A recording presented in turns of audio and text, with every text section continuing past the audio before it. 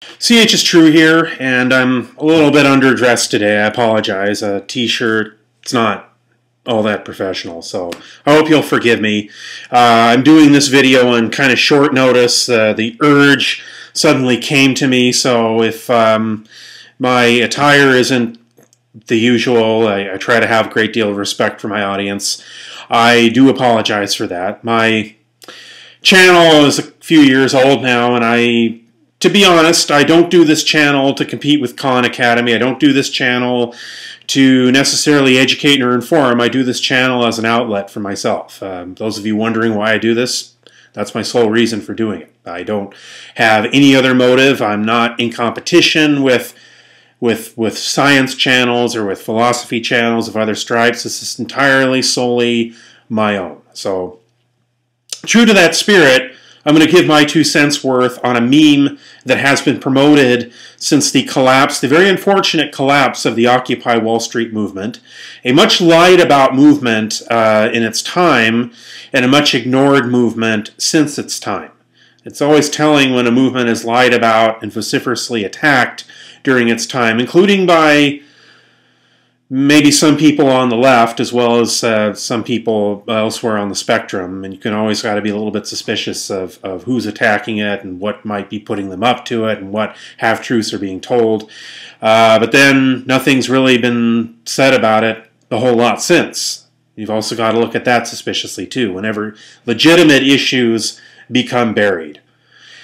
And of course there were the troublemakers, quote-unquote. You never know who those really are, whether they're not sent in to disrupt. But I think the thing that I want to focus on most from the collapse of the Occupy Wall Street movement is one particular meme that was promoted, and that is that these were liberal arts majors. And as liberal arts majors, they chose to major in liberal arts, and therefore, since they chose to major in liberal arts as opposed to big boy or big girl professions like engineering or finance or criminal justice to beat somebody over the head with a nightstick with or whatever, that therefore, just kidding, but for all you criminal justice majors, sorry about that. But, but the fact that they majored in things like history or art or literature means that they deserve somehow what happened to them in the way of unemployment after college. Now, this is a meme that has actually persisted. There are all kinds of videos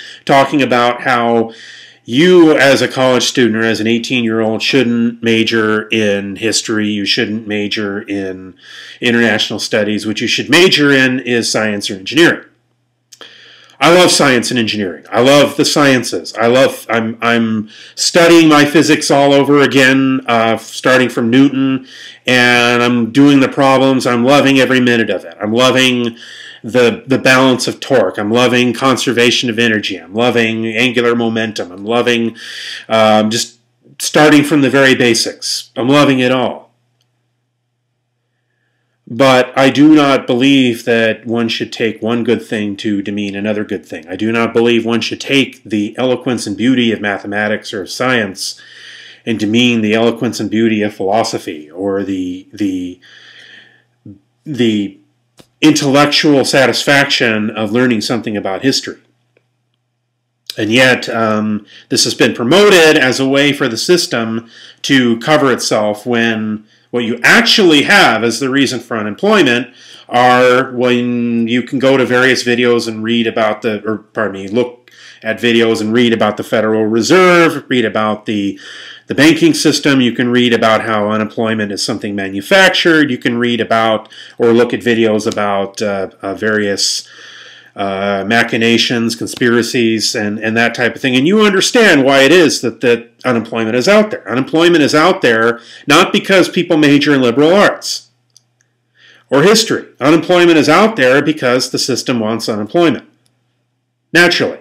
If there were full employment, capital couldn't control labor so easily. I mean, that's just common sense 101. And by the way, that's the kind of common sense that as a liberal arts major, a true liberal arts major, you will receive from your professors. You will understand the way the American system actually runs and the world system. Now, if you are a young person deciding what to major in, refer back to the beginning here when I said that this channel is an outlet for me. It's not an advice outlet. These other video channels that presume to give you advice, they presume that if you just follow what they say, you're going to be successful. I'm not going to claim anything of the type because I'm honest. How honest these other video channels are, and who these people really are, I will leave that to you. You're going to find out, those of you who are 18 years old, 17 years old, you're going to find out that there's a lot of deception and deceptive machinations. But maybe these people really are what they say they are, and they're very successful, and they're oh so wonderful.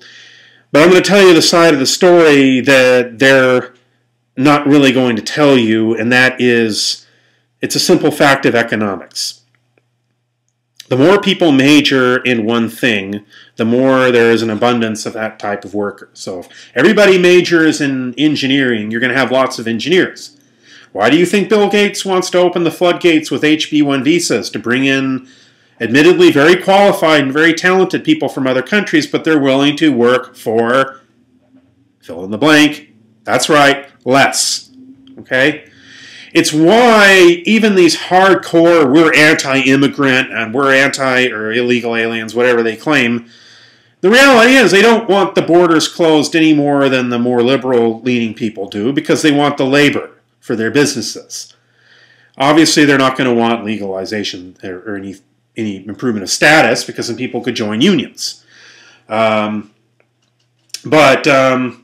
to say, the fact that, getting back to the original point, the more people just major in business, the more you're going to have people who've majored in business, the less worthwhile of a degree it is. So all these people claiming that their degrees aren't worthwhile because they majored in this, yeah, that can happen.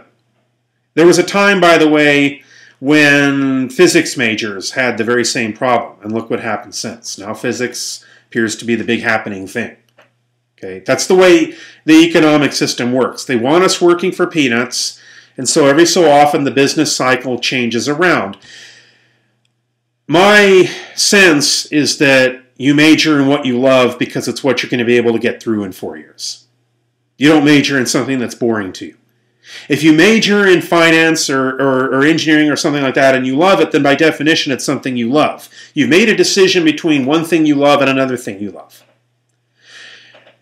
There's where I will agree with these other videos and these channels talking about majoring in hard stuff that requires math and science. I believe everybody should be educated in math and science. You should take rigorous math and science courses.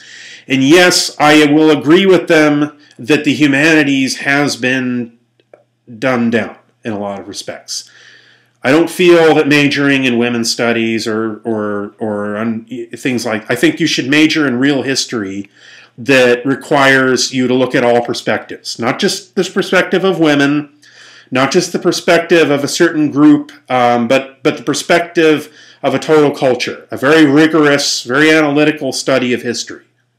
That includes people's history. That includes women's history. It includes queer history. It includes African American history. But it also includes an understanding of things in the totality. Rigorous history. Primary sources.